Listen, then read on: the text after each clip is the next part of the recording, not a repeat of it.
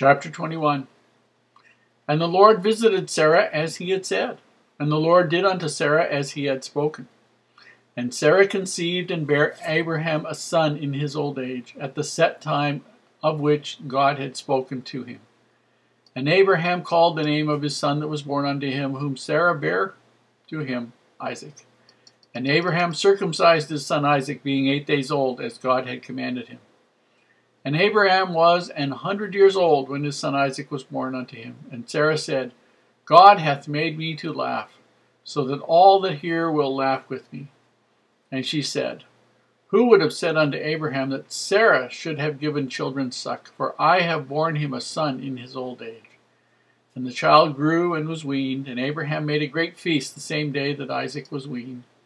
And Sarah saw the son of Hagar the Egyptian, which she had borne unto Abraham, mocking.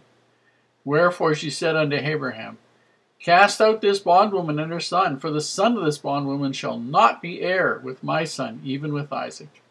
And the thing was very grievous in Abraham's sight because of his son. And God said unto Abraham, Let it not be grievous in thy sight because of the lad, and because of thy bondwoman. In all that Sarah hath said unto thee, hearken unto her voice.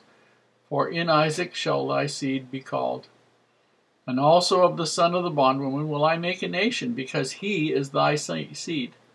And Abraham rose up early in the morning, and took bread and a bottle of water, and gave it unto Hagar, putting it on her shoulder, and the child, and sent her away. And she departed, and wandered in the wilderness of Beersheba. And the water was spent in the bottle, and she cast the child under one of the shrubs. And she went and set her down over against him a good way off, as it were a bow shot. For she said, Let me not see the death of the child. And she sat over against him, and lifted up her voice, and wept. And God heard the voice of the lad, and the angel of God called to Hagar out of heaven, and said unto her, What aileth thee, Hagar? Fear not, for God hath heard the voice of the lad where he is. Arise, lift up the lad, and hold him in thine hand, for I will make him a great nation. And God opened her eyes, and she saw a well of water, and she went and filled the bottle with water, and gave the lad to drink. And God was with the lad, and he grew, and dwelt in the wilderness, and became an archer. And he dwelt in the wilderness of Paran with his mother. And his mother took him a wife out of the land of Egypt. And it came to pass at that time that Abimelech and Phicol, the chief captain of his host, spake unto Abraham, saying, God is with thee in all that thou doest. Now therefore swear unto me by God, that thou wilt not deal falsely with me, nor with my son, nor with my son's son, but according to the kindness that I have done unto thee, thou shalt do unto me, and to the land wherein thou hast sojourned.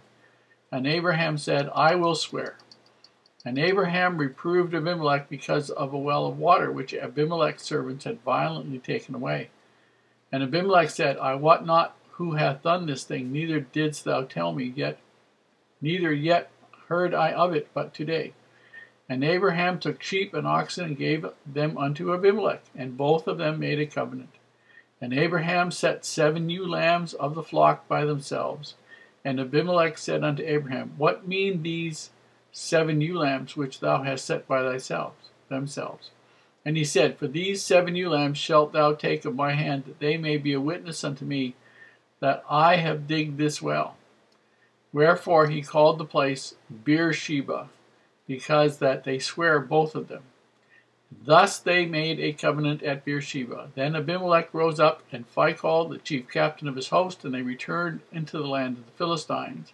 And Abraham planted a grove in Beersheba, and called thereon the name of the Lord, the everlasting God.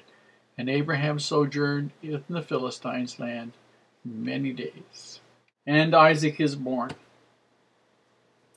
Sarah nurses him. Well, Abraham circumcises him when he's 8 days old, and as God has commanded him. And Sarah nurses him, and then when he is weaned, they have a celebration, a feast. But here at the feast, we're coming to something else. Now, Hagar's son, Ishmael, would have been about 13 or 14 years of age about this time. And Sarah saw Ishmael mocking her child, Isaac. And the jealousy that had been there when Hagar got pregnant and she couldn't get pregnant, and all the rest of it, all just came back up again. And she goes to Abraham and she says, cast this woman out. Her son is not going to be heir with my son. I'm not going to split it. Everything that's there is going to be Isaac's. It was very, very upsetting to Abraham because he loved Ishmael. Ishmael was one of his sons. But God said unto Abraham, don't worry about it.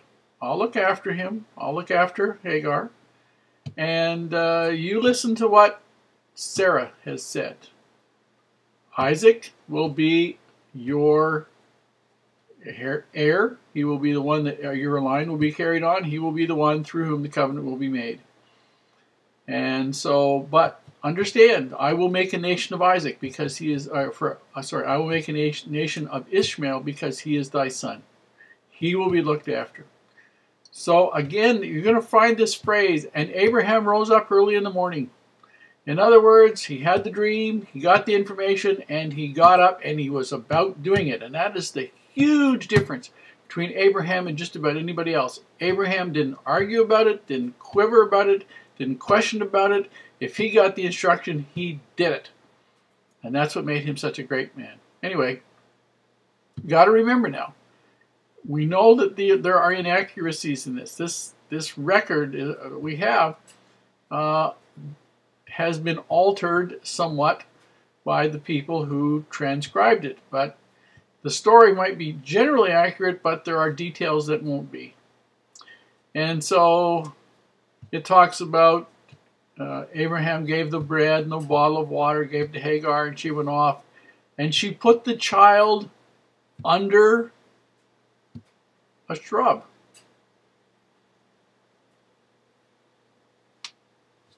Well, now, this kid probably would have been 13 or 14. He could have been almost as big as her. I mean, there were children that were that age who were on their own. At 16, you were considered a man. So this kid was pretty well largely grown. So in a part of this, he wasn't necessarily cast the child under one of the shrubs. Probably not right, but not that way. Unless something was wrong. He was horribly sick at the time, whatever. Anyway, she goes about a bow shot. So bow shot might be about 100 yards. Maybe a little more, but that would have been a good bow shot in those days.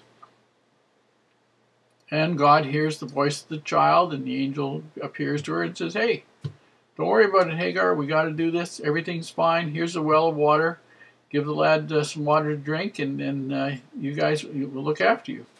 And God was with the lad, and he grew, and he dwelt. And it says, became an archer. We're not really sure what that means. It talks about earlier on in the blessing and description of how he was. He'd be a wild man, meaning that he would be sort of a person who lived in the wilderness. He would be somebody that his hand would be against everybody else would be against him, which would mean he would be undisciplined perhaps. He would be an outcast in one shape or form. The archer might be somebody who was a person that dealt with weapons, maybe a soldier of fortune, could have been a number of things. That's all we know, and that's all speculation. She takes a wife from Egypt for him, and at the last, Abimelech and Phicol, his his chief of staff, shows up, and they make the covenant with Abraham, and they deal with the well issue that is bothering Abraham because Abraham dug a well. That was amazing things. I mean, you dig down 100 feet and get a well of water, and that made the difference in life and death. So somebody stole your well. They basically almost could have guaranteed your death. But Abraham and Abimelech come to a deal on this, and they get it all settled. And they made the covenant at Beersheba. And there's a city called Beersheba there today.